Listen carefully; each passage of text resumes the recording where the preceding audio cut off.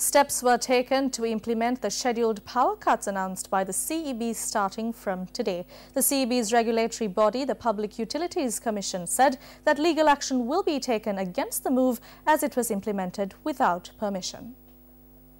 The Ceylon Electricity Board cut the power supply for 3 hours during the day and 1 hour at night as announced by the board. According to the schedule released by the CEB, the daytime brackets will be from 8:30 am to 11:30 am, 11:30 to 2:30 pm or from 2:30 to 5:30 pm.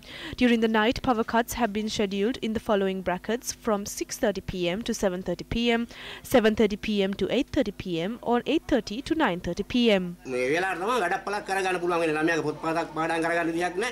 මේවා කියන්න කෙනෙකුත් නෑ බලන්න කෙනෙකුත් නෑ කරන්න දෙයක්වත් නෑ. The Public Utilities Commission says that the Ceylon Electricity Board has not yet been permitted to implement a scheduled power cut. According to the Commission, permission must be obtained if the CEB is to implement scheduled power cuts. No permission has been sought from the Public Utilities Commission of Sri Lanka to implement these power cuts. We request the consumers to provide the Commission with information on the power cuts that they experience until the 18th of this month. The Commission hopes to file legal action against this move.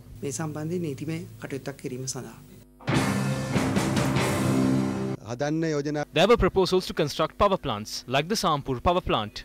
We warn that there will be a power crisis by the year 2019 and 2020. Tenders for the construction of a 320 megawatt power plant in Keravalapitia were opened in 2017. They have not even thought about constructing this power plant. The matter has been taken to court, but there is an annual increase of demand for power by 150 megawatts. That means every 3 to 4 years we must construct a 500 megawatt power plant.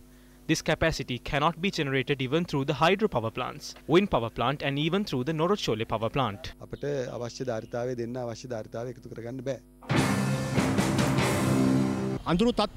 Does the CEB have a plan to come out of this darkness? No. The only action they took was to purchase power at exorbitant rates from private power generators and line their pockets in the process. Otherwise, they implemented power cuts. Our question is, do you need a CEB just to cut off power? One generator that was bought when they saw this imminent power crisis has been fixed on the ground. We asked them if they at least have a plan for the next year. No, they do not have a plan for the upcoming year.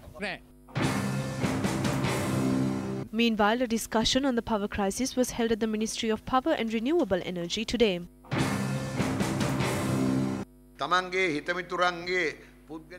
The dry season and the drought paved the way to purchase power from private power plants that are owned by their friends.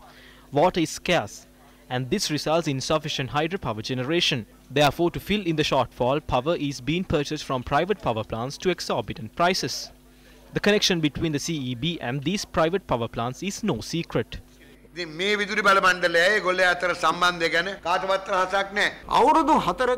4 years, not a single power project proposed during my cabinet tenure has been approved yet.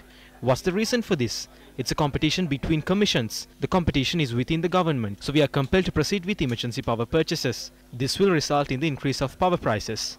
Power will only be generated when there is rainfall. If so, why do we need a government in the first place?